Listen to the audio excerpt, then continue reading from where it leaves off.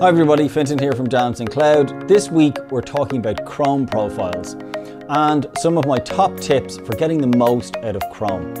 It can do a couple of things that maybe you didn't know that it could do. If you'd like to learn more, stay tuned.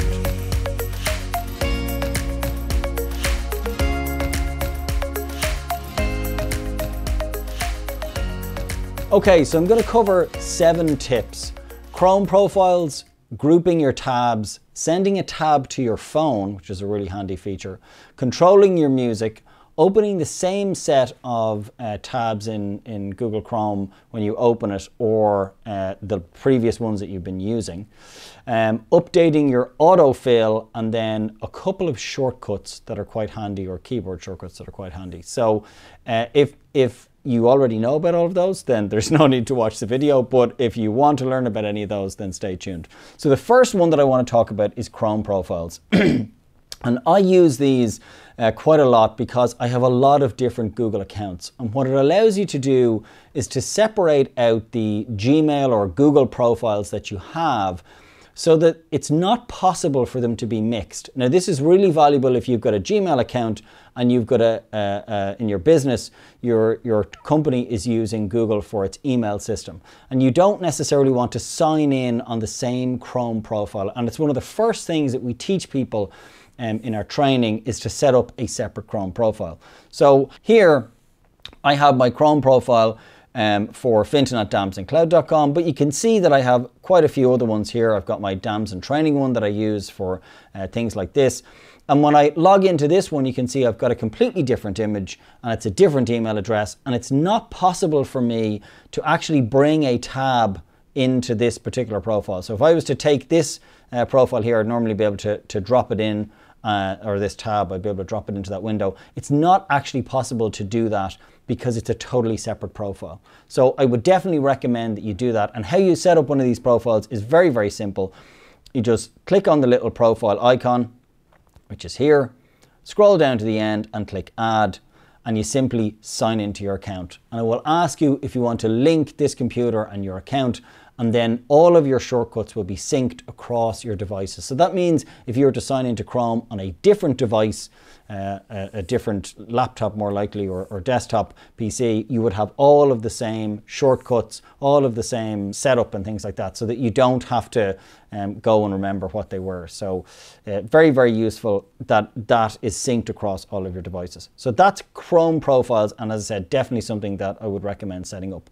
The next one is grouping tabs. So at the moment here, I've only got 2 tabs open, but let's say I'm also going to open up my contacts, and I'm also going to open up my calendar, and let's say Google Meet as well. So there, let's just say, for example, this is my work setup, and these are my primary profiles that I'm using. I can group these tabs together. So if I right click on them, I can get a couple of different options. I can pin them, which actually is something else that you can do. So you can right click and pin a tab. It's a little bonus tip. So I'm going to pin that Gmail one, and that just makes it smaller so it doesn't take up any space. But if you've got a set of tabs that are maybe something that you use all the time, so I'm going to call this one work, and I'm going to give it a little color because we're Dams. I'm going to give it a little purple. Now these are group tabs, and when I pull tabs in here, it groups them together. So you can see these guys all have a little purple on them, and if I want, I could also pin this guy. So now I have a little pinned group tab. And this can be quite useful because you can see I can open it up and shrink it down. So you could have a whole group of 5 or 10 or whatever number of tabs that you want, and it groups them all together. So I find this useful if I'm researching something, maybe a video, or for my work tabs. I tend to pin my work tabs because that's what I prefer. And you can use them in combination, and it makes it much easier, again, if you've got a huge amount of tabs open, which generally I do. The next one is sending a tab to your phone. So if we take this tab here, and I just open up a new one, and I look up a website, say the GAT General Audit Tool for Google. I don't have to spell it correctly because Google's going to find it for me anyway.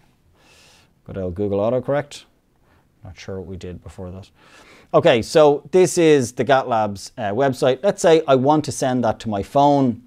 What I can do is I can right click on it, and if I'm signed into that account, And in this example, I have messed it up because I am signed into my phone on a different account. So that's actually showing the separation of Chrome profiles as well, because I wasn't able to do it on this one. But if I right click on this one, you can see I can send it to Fintan's phone, iPhone. And that's because I'm signed into it on this device. So I'm signed into my Fintan at Damson Cloud now, and it's syncing on here. I'm not signed into that test account.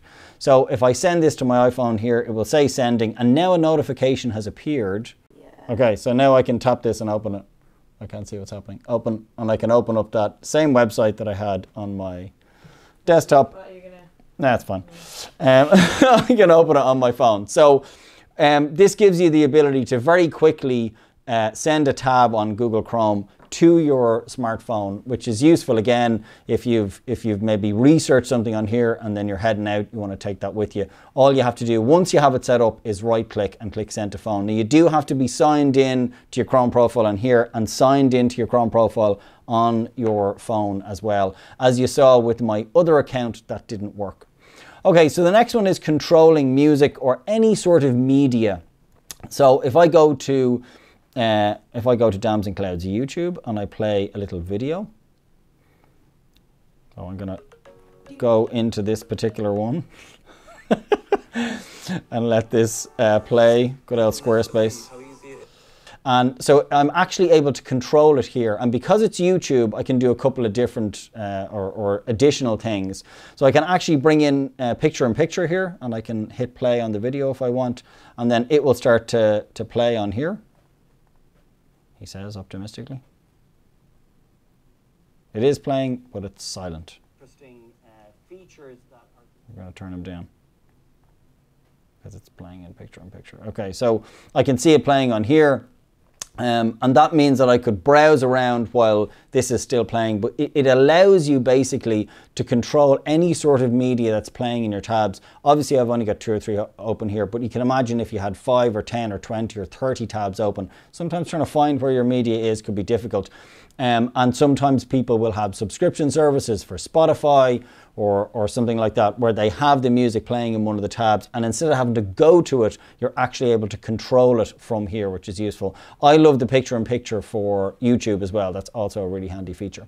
Now, the next one I want to talk about is opening up the same set of tabs all of the time. So if I go to my test account here and I jump into my settings, if I want, I can actually decide what is going to happen on startup. Now, I always have it say continue where I left off, and that's what a lot of people have, but you can actually say open a specific set of pages. So I could say these are the current pages that I want to open: my email, my Google Meet, my Drive, my contacts, and my calendar, and then also the Gap website. I want those to open every single time I open my Chrome profile. So now if I shut this down and I jump back into that training account, the Fintan Damson training one, it's going to open that same set of tabs. I didn't have to go find them. It's just loading them up straight away. It's also got my pinned ones already done for me. So that's a really, really useful feature, particularly again for businesses.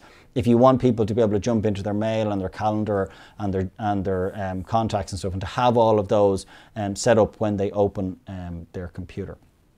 The next one is autofill. So autofill, you might be familiar with this. It's basically when you go to a particular website, it will suggest to autofill your address, maybe your name, your email address, and sometimes you might want to change this information. Just click on the 3 dots, drop into your settings, and it's up on the top left-hand corner. And you can, generally it's addresses, but it could also be some other stuff. So I could actually fill my own information in here. So I could fill in Fintan Murphy, organizational name, and I could put in my error code, my email address. I could put in Fintan at Damson, this is my Damson training account, training.com. And then if I save this information, the next time I go to a website and it requests that type of information, Google Chrome's going to automatically know, and it's going to fill it in for me. So it's great if you want to edit it as well. I find a lot of people end up putting this information in. Maybe they're filling out a form for someone else and then it starts predicting that email address. That's happened to me before, and you want to get rid of it. This is where you would go to be able to do that. Okay, so the next section is shortcuts, and this is my final one. And I have a little shortcut for myself here with all of the shortcuts on it. So I'm going to bring that up. So the first one is how to quickly open a tab in incognito. Now this will be slightly different on Windows, but it's going to be pretty similar in terms of a combination of buttons. It's probably going to be Control or Command instead of the Apple button. So on my Apple Mac here, it's Apple and Shift and N will open up a new tab in incognito. If you want to be able to do that. The next one that I find quite useful is to be able to jump between the tabs. So this one is the Apple button and options, and then you can use the right and left arrows. And this again is really, really useful if you've got a lot of tabs open and you want to be able to jump through them quickly. I love that one. And then the next one I want to show you is snapping to the search bar. So again, the Apple button and L, and that will jump straight up to the search bar so you can just start typing whatever you want and get searching. And then the final one is recovering a tab. This is a really handy one. I can still remember when my colleague Raheem showed me this, and it was groundbreaking to me at the time. So if you end up closing a tab and you're like, oh, I didn't mean to do that, if you just hold down Apple and Shift and T, it will open up the last tab that you closed. It's also really useful if you accidentally close an entire window. So these 3 tabs, it will actually, I noticed, do the same thing. It will actually open up the full set of windows that were open. So that's all of them. We covered 7. We went through Chrome profiles, group tabs, sending your tab to a phone, music or media control, opening the same set of windows or the same set of tabs for yourself, updating autofill and shortcuts. Hopefully you guys found this video useful. If there are any Chrome tips or hints that you guys have for us, please let us know what they are in the comments below. Obviously this isn't an exhaustive list, but they're just some of our favorites. And if you're not subscribed to our YouTube channel, please check out YouTube and LinkedIn. They tend to be our most popular ones, but we are also on Instagram, Twitter and Facebook as well. That's it for me. I hope you enjoyed this week's update, and I'll chat to you guys